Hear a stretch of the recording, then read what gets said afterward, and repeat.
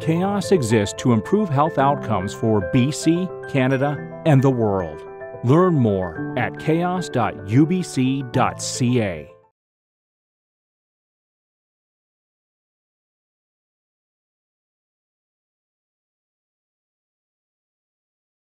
Good afternoon, everybody. Thank you for joining us for what I think is going to be a very interesting session today.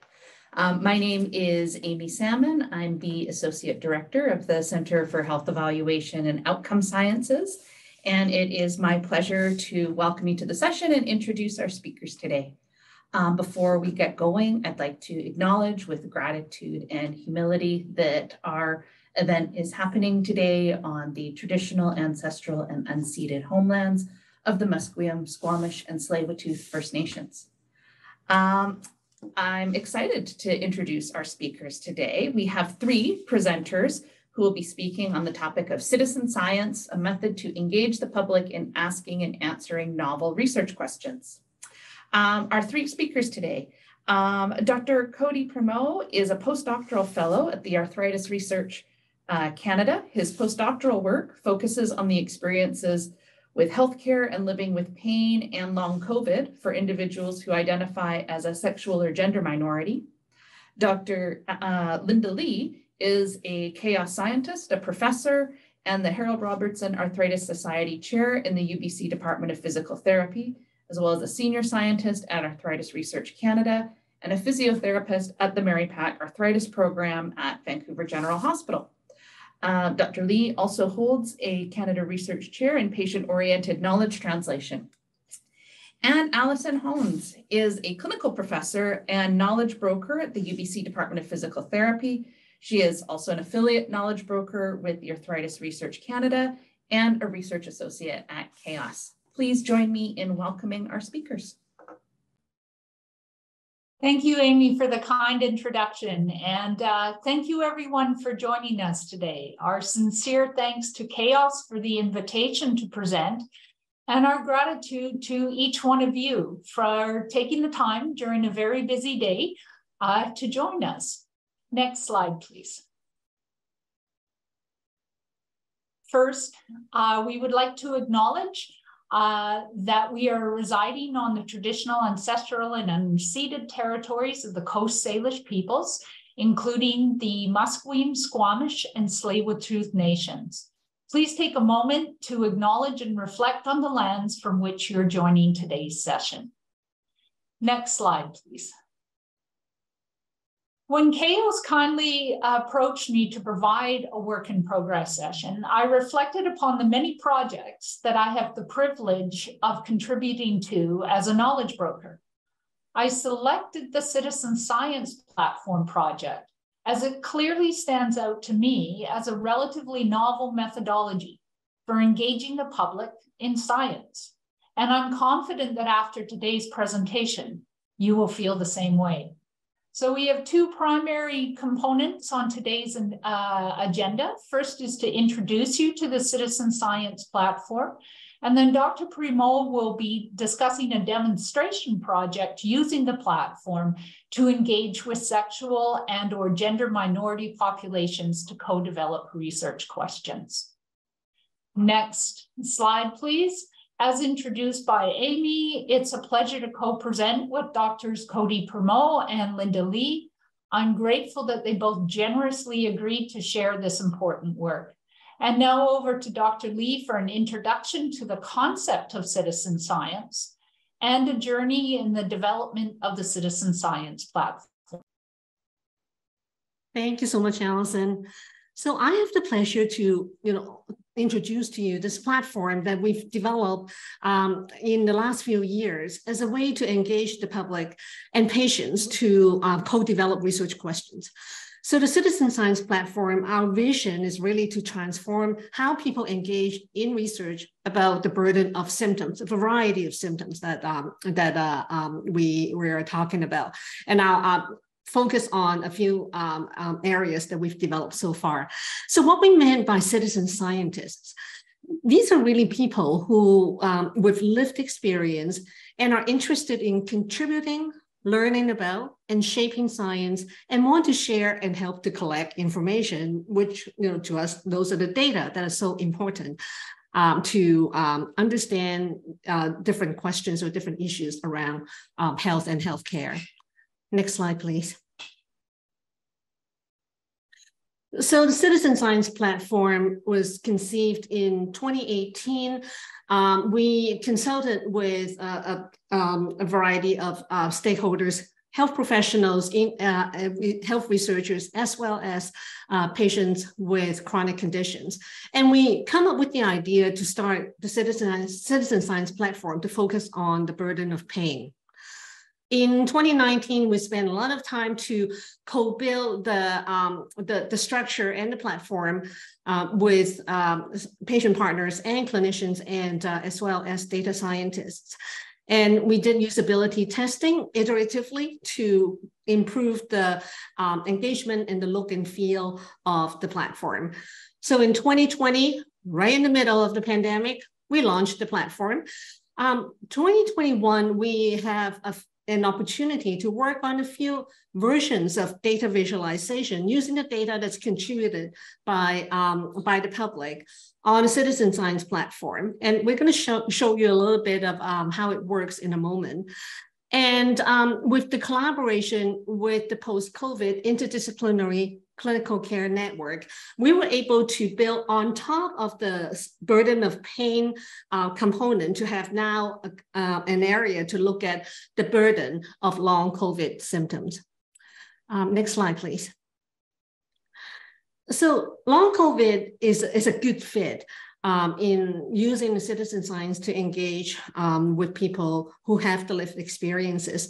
Now, people with long COVID, as you know, there are many, puzzling symptoms that, sort of linger for a period of time.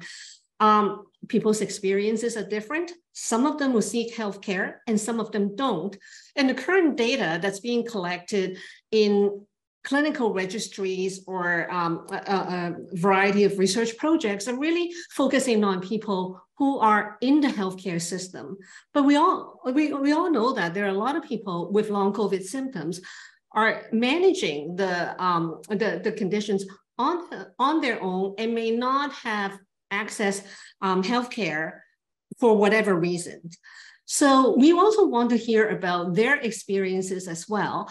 And that's what Citizen Science Platform is designed for. It's not only for people who have a chance to access healthcare and contribute their experiences, but everyone who have lived with long COVID and have something that they want to contribute to help building research question, developing research question, that they'll be able to contribute information in this platform.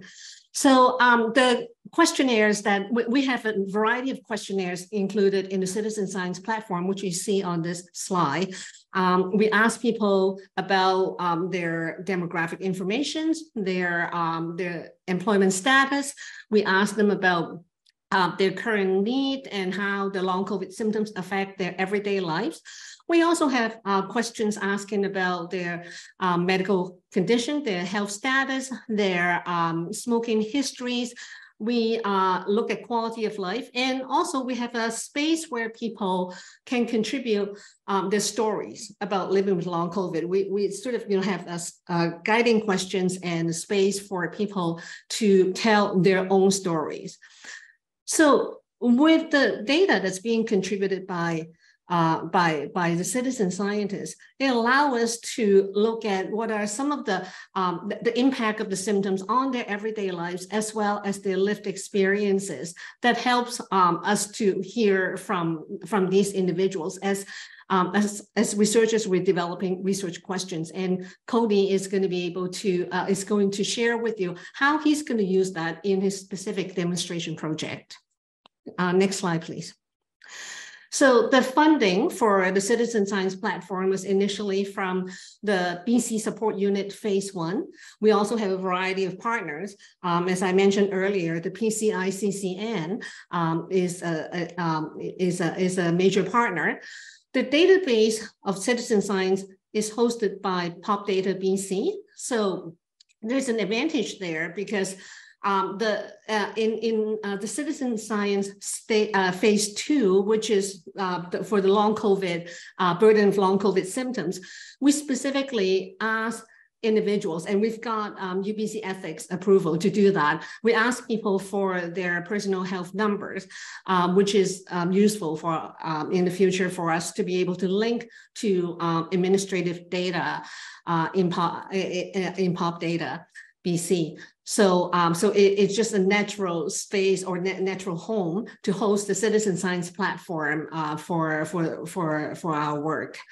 On the right, you see that there are 6 patient partners who worked with us from day one to build the citizen science platform for long COVID. And so what you see live for the platform, anything including the images, the way we explain citizen science, the color, the font, everything. Or we take the input from these individuals to work with us, as well as our technology partner to develop this platform. Next slide, please. So the Citizen Science Platform is a safe place for people to answer or contribute information about their symptoms, including changes of the symptoms over time. So this is not a one-off questionnaire for people to fill in. They can create an account and come back and tell us how things are changing for them over time. It allowed them to share stories and experiences, as I mentioned, and it also allow people to compare their own symptoms with others who are like them. So others who are also living with COVID, long COVID symptoms, and using our data visualization setup at patientscientist.ca. For those of you who are interested in looking at the platform, that is the address to access the website. Next slide, please. So just to show you a little bit about how this works. So when you get into patientscientist.ca, you're going to be on this landing page. It explains to you what the project is about, what is a citizen scientist, and what we're trying to do. And you can see that they can fill in information about the burden of pain or burden of long COVID. We're explaining to people what we're trying to achieve in terms of collecting data, and also people can explore the data set from people who contributed information. So going into this page here, people can query the database on specific symptoms. So we have the example of brain fog, and you can see when people hovering over each of the bar on the chart, that they can see, the proportion of people who contributed data who had the symptom before COVID, had it during COVID, but disappear, or had it during COVID and continue to have it. Now, the orange bar you see over there is that when if people want to look at specific characteristics of individuals who contribute information. So in that case, it was all the female, people identify as female who contributed information. And you can see the proportion of female going side by side with everyone who contributed data. And you can also filter by geographic location. So in British Columbia, as an example. Codie, I'm gonna get you to ask you to stop the video for a bit. So the data set for people to query the data set, the data set itself is updated every 24 hours.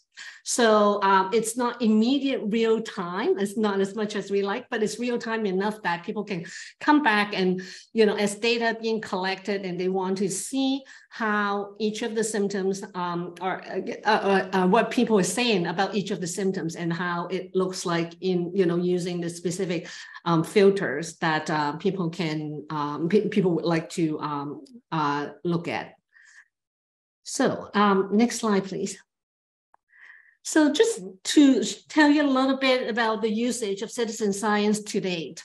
So we have about 5,000 visits to the citizen science website, and of those, about 300 of them fill out some information, share with us some information about long COVID. 200 of those individuals fill out all the questionnaires that we have on the website, which is fantastic. Now, the orange bubble on the right-hand side, it says that the landing page conversion rate is about 6%. Now, it doesn't look like much, but if you look at the industry standard for how people engage with a website and subsequently do something with the website, so for example, people go into a site that are asking them to fill out a questionnaire or to make a purchase or something like that. The landing page conversion rate usually is about 1 to 4%. So 6% for us is actually very encouraging, meaning that if we can drive people to the Citizen Science website, people will tend to move forward to contribute data in the website. So this is certainly very encouraging, and we encourage each one of you, if you know someone have long COVID symptoms and would like to share their stories, their experiences, to come to visit us and share their information and be a citizen scientist. And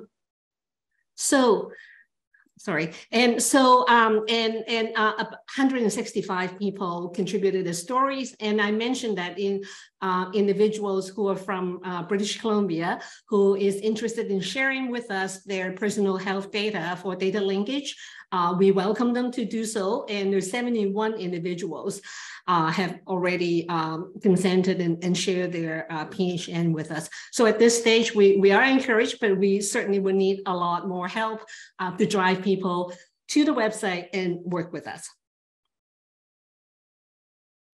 Citizen Science 3.0, we have a collaboration with the newly funded Long COVID Web. There are two things that we would like to do. One is to have the platform translated into French language so that we can make it fully a national platform. And we also want to improve the reminder system to encourage citizen scientists to come back and tell us more about their experiences. We're proud to say that the Citizen Science project, the platform, is one of the 50 projects that's listed in the Government of Canada Citizen Science portal. So I would invite everyone to go take a look. There are actually a variety of really neat citizen science projects, not a lot in health, but we're happy to say that we're one of the first that's ongoing in Canada.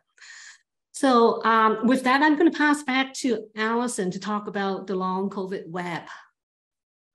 Yes, as mentioned by Linda, we, along with many BC scientists, are thrilled to be collaborators in the CIHR-funded national initiative to coordinate long COVID research and care.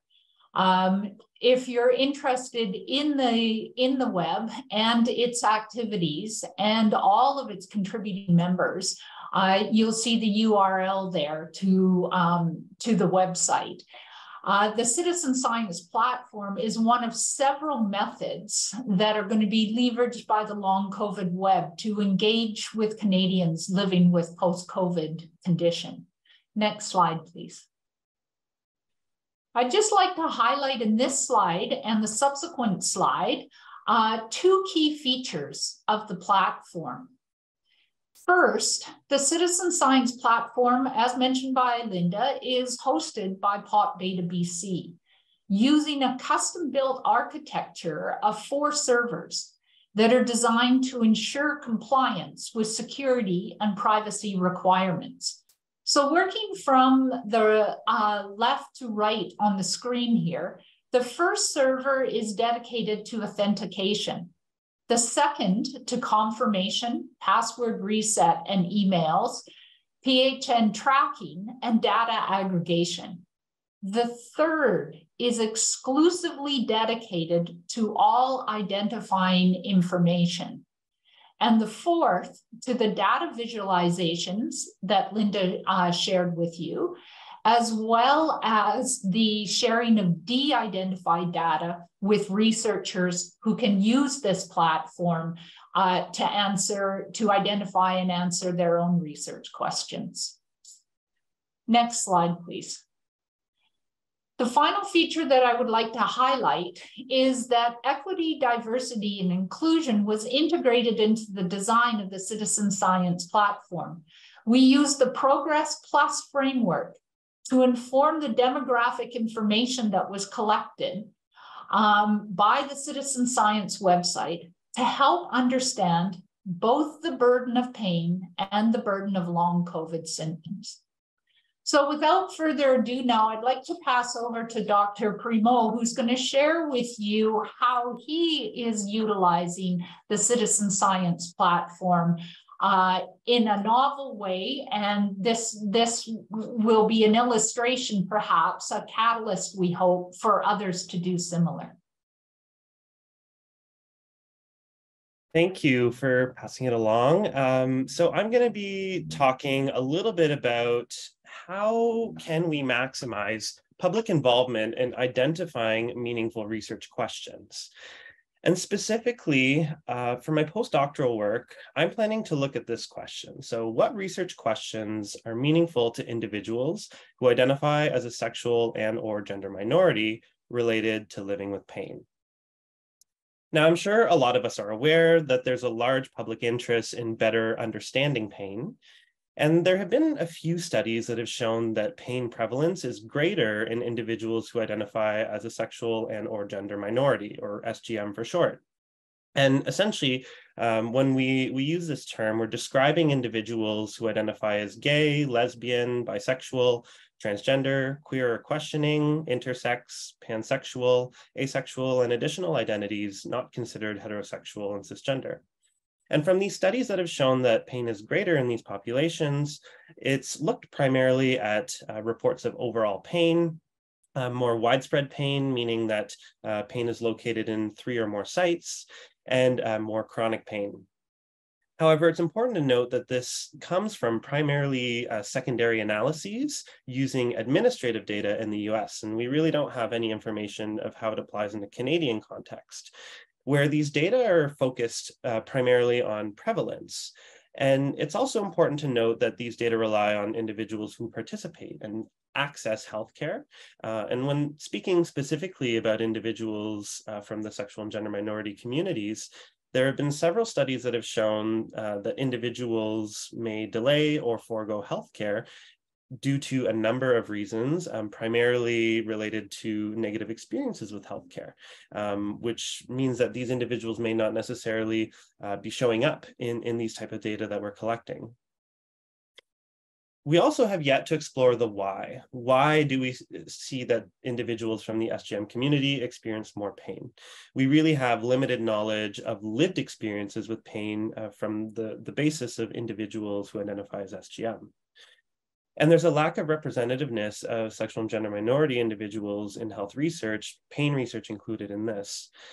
So in terms of patient partnerships, in the co-designing and developing of research interventions, and policymaking, setting research priorities as well. Also in terms of research participant demographics, and that comes down also to the way that we collect data. And at the end of the day, there's also a few studies that include individuals who are transgender, non-binary, and often individuals from sexual and gender minority groups get kind of lumped into one category, where it's important to acknowledge that individual experiences can be different depending on how an individual identifies. And this can also present logistical challenges in conducting research that recognizes those different experiences, where we need a larger input from individuals to help inform directions of the work that we do. So we know that individuals who identify as sexual and gender minority experience greater pain in some capacity, but we have yet to explore the why, and we haven't explored lived experiences with pain in individuals who identify as sexual and gender minority.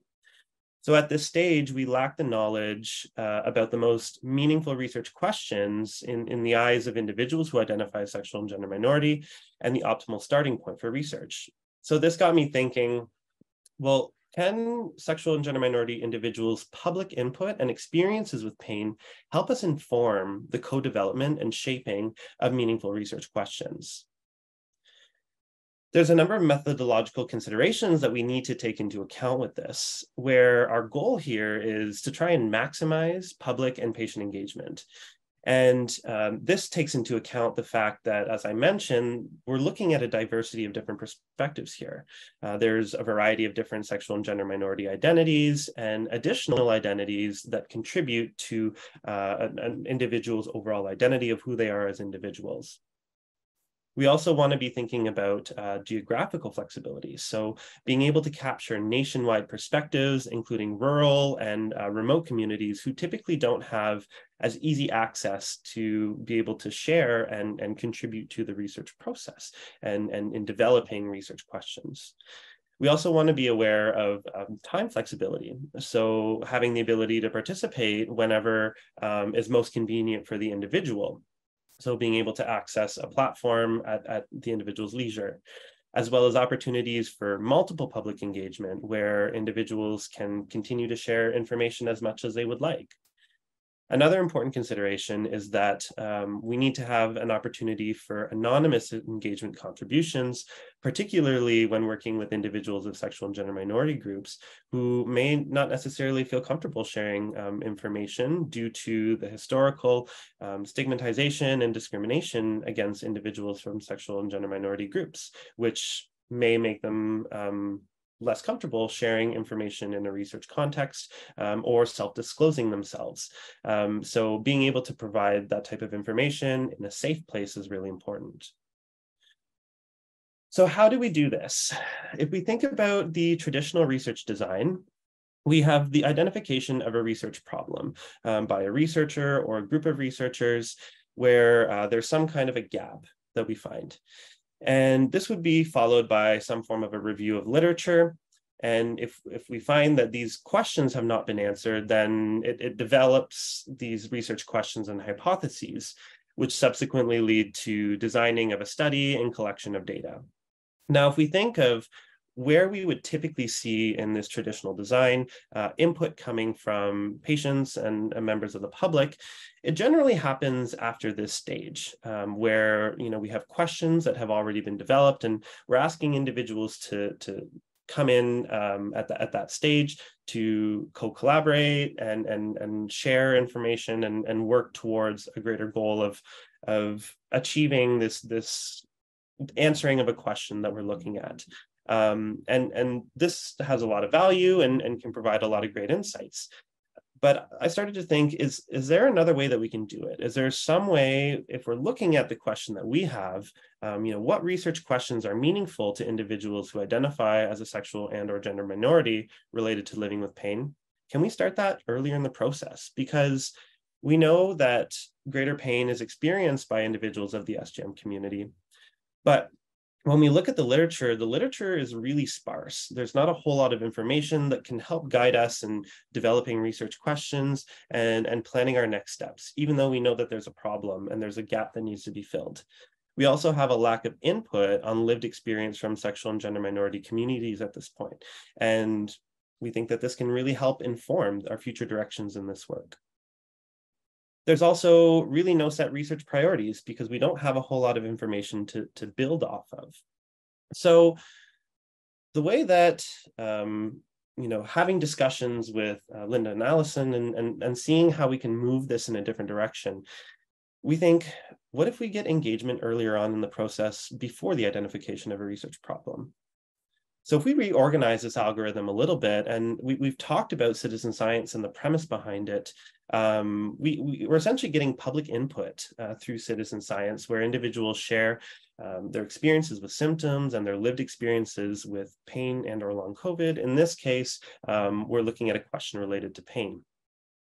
Now, this happens on a continuous basis where an individual can identify a research problem after that information has already been shared by the public.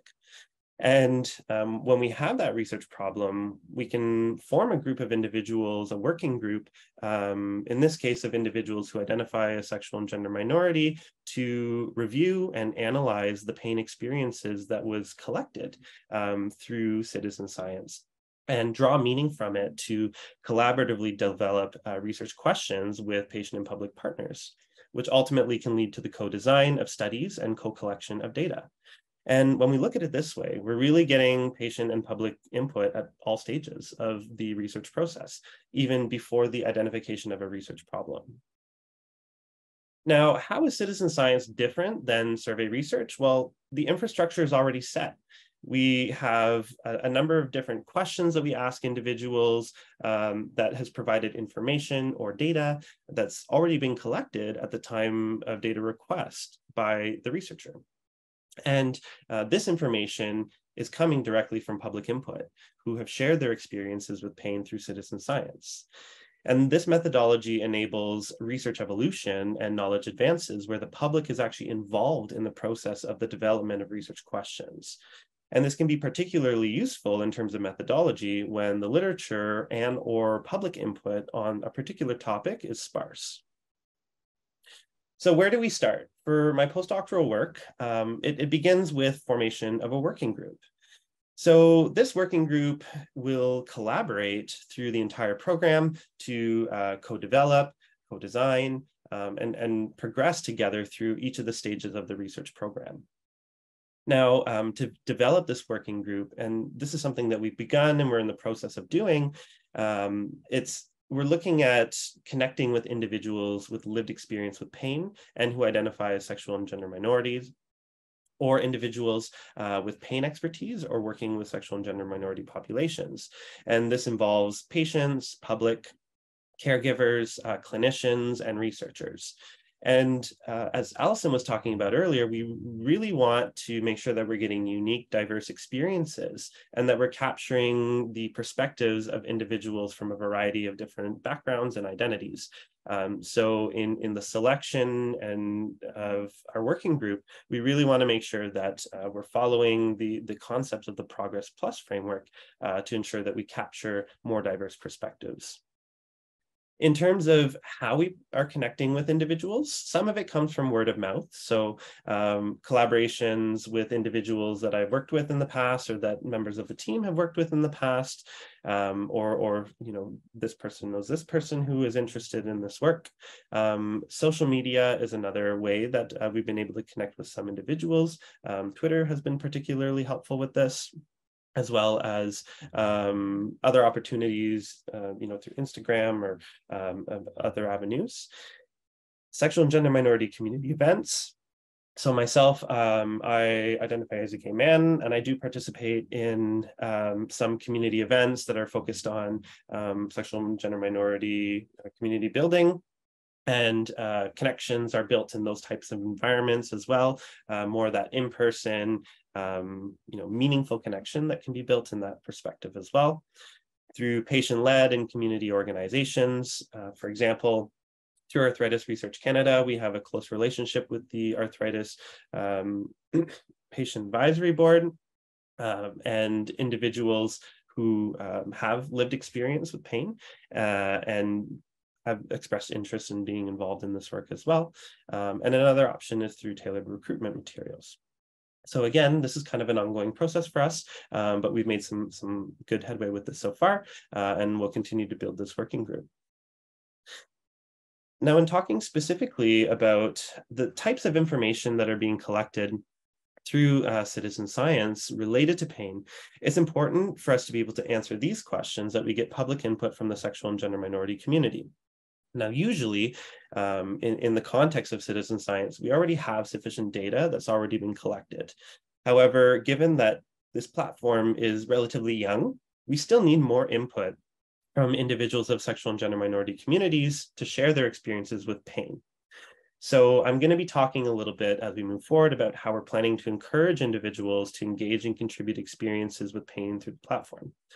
But I'd like to highlight a key component here. Once the engagement has already occurred and individuals have engaged with the platform and shared their experiences through citizen science, these data are accessible to anyone for future use. So think of it as kind of this ongoing building of shared information of patient symptoms and lived experiences to help develop additional research questions and priorities. So in this context, we're looking to engage with individuals from sexual and gender minority communities, but that's only like a subgroup of individuals who have additional parts of their identity and experience different types of symptoms that can help answer other questions that are unrelated to sexual orientation or gender identity. So it's kind of building a big pool of information that is provided by the public who are sharing their information.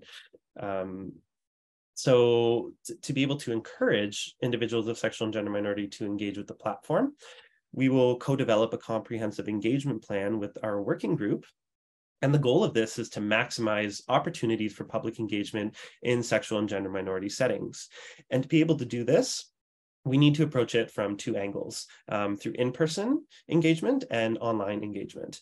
In-person engagement, we plan to maximize the opportunities through sexual and gender minority community spaces.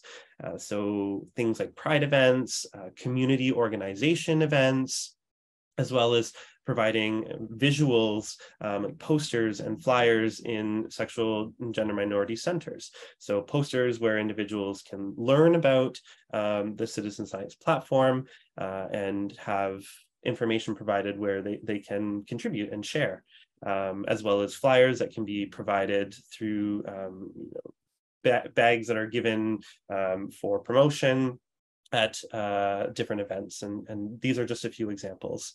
And online, we really want to maximize opportunities for engagement where individuals from sexual and gender minority communities frequent. So social media, Twitter, Facebook, Instagram, for example.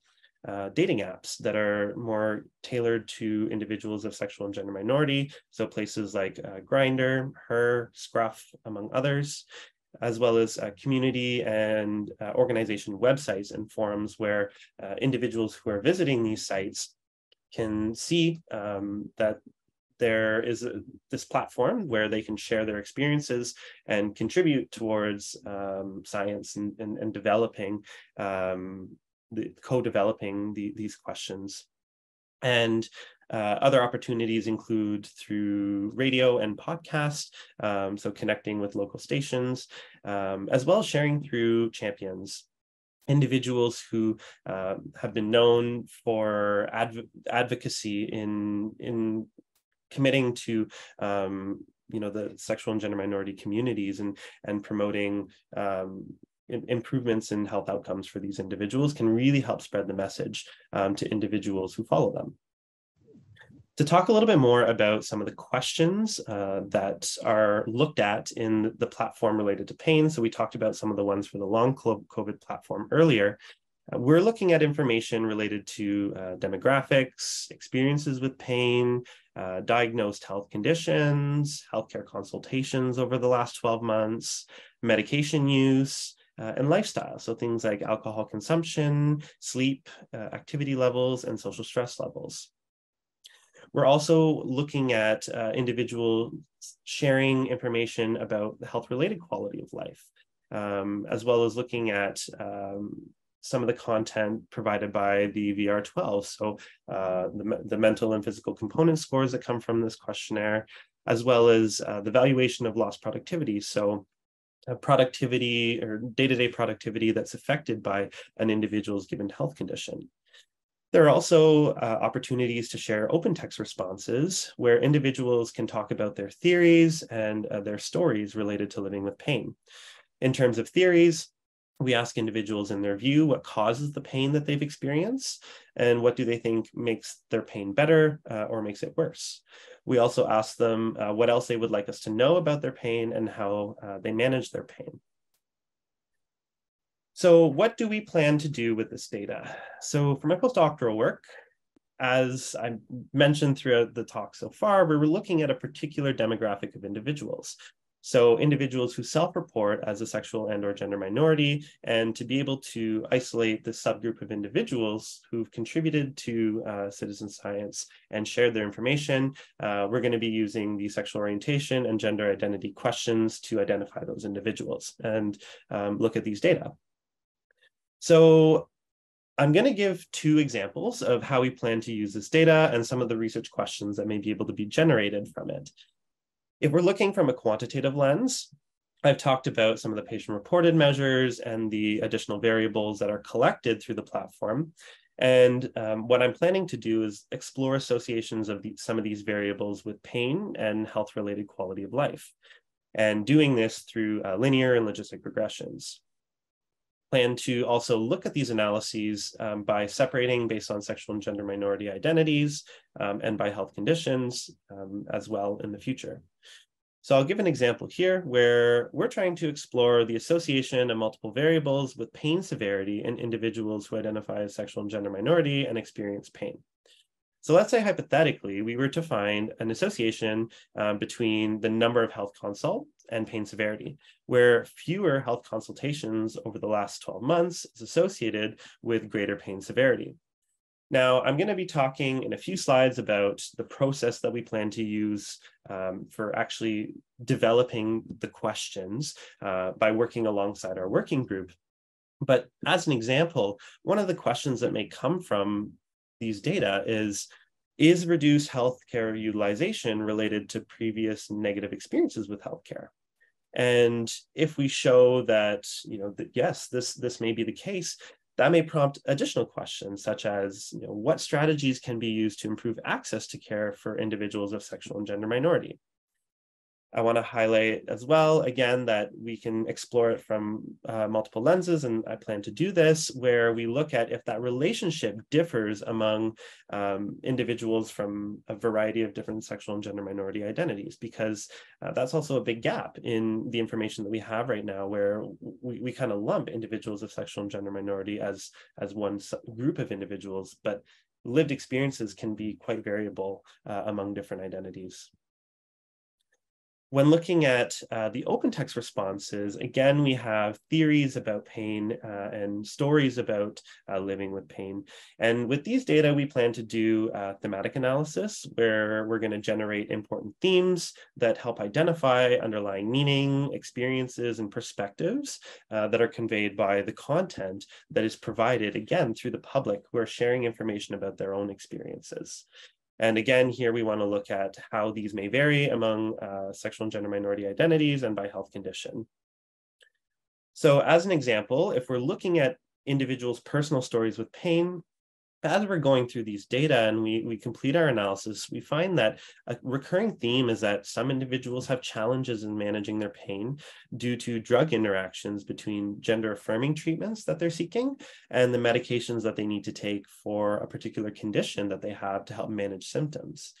Now, this can pose a large dilemma for a number of individuals because they're kind of given a choice of deciding between gender-affirming treatment, where it's going to allow them to live in the body that they identify with and feel most comfortable in, while also having to weigh that with taking medications to help manage their symptoms.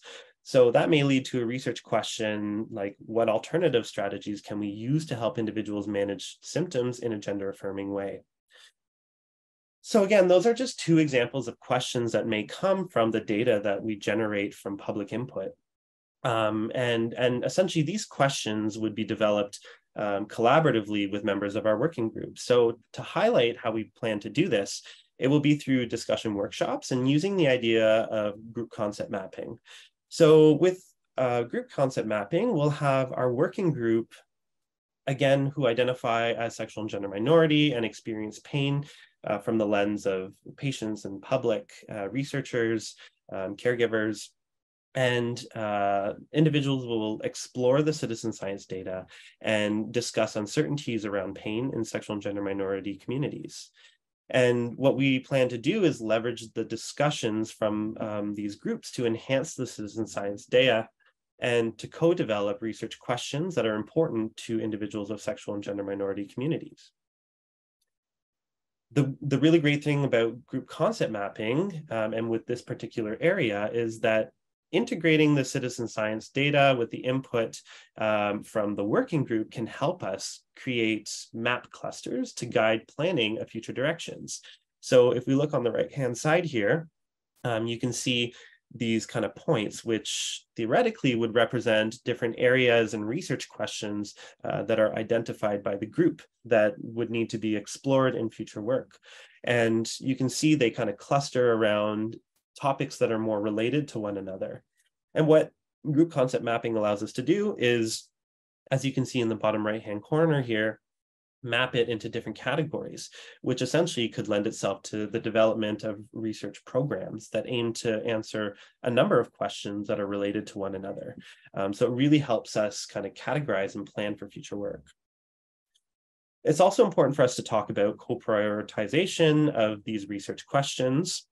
So in order to achieve this and kind of establish where our future directions and our plans are, we're going to be doing a modified Delphi, which uses an iterative process of repeat rounds to reach consensus on these research questions that were co-developed by the working group through group concept mapping, and has also been informed through public input with citizen science. Now, with this Delphi process, the public is who we're going to be engaging once again, and the public will be able to evaluate research questions, to rate the usefulness of the questions, and provide additional input to the questions that were developed by the working group based off of the public information that was shared. So that would be round one.